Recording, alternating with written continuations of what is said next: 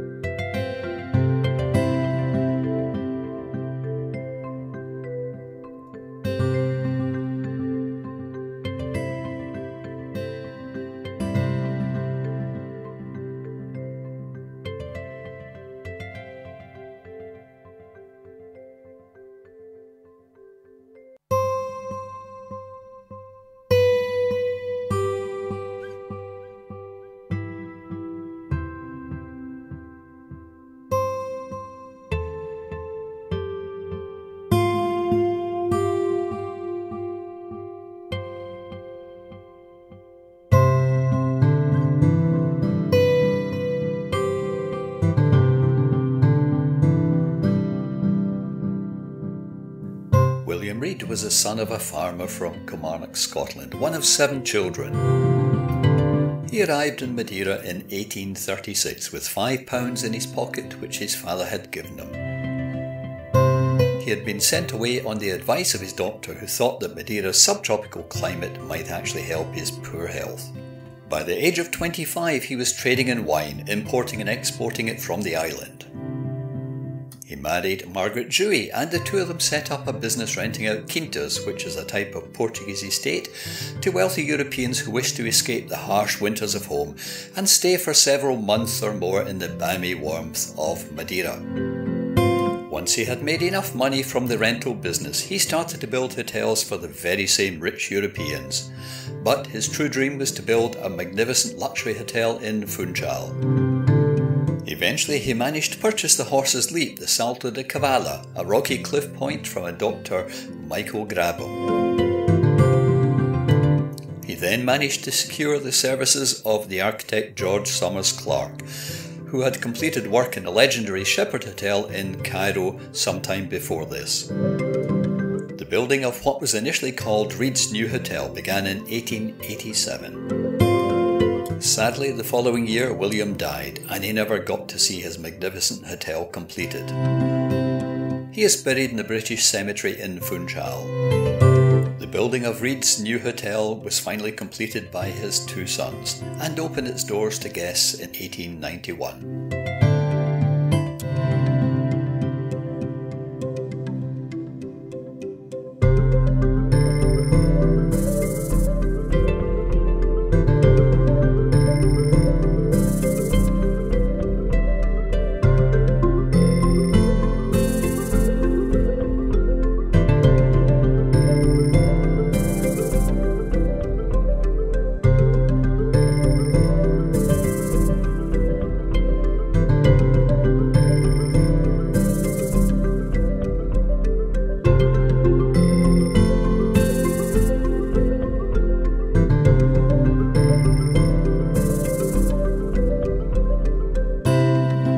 Just so much to do and see in Madeira that I have only managed to scratch the surface of its culture and history in these 2 videos. I've been round the island several times in previous trips, but this time kept to the capital Funchal and its environs.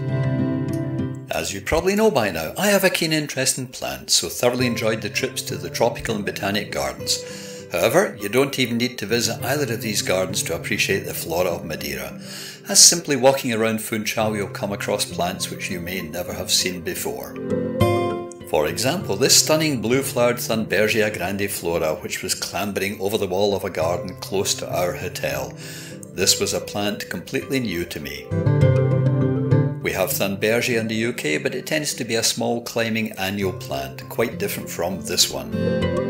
I do hope that my plant naming is accurate. I have tried really hard to get it right. However, as I said, a lot of these plants are alien to anyone from the UK, bar some of the plants we consider to be houseplants, which we used to sell in the garden centre I worked in latterly. Once again, thank you so much for watching this Doug the Gardener video, and I'll catch you again next time. Please subscribe if you can. Many thanks. Goodbye.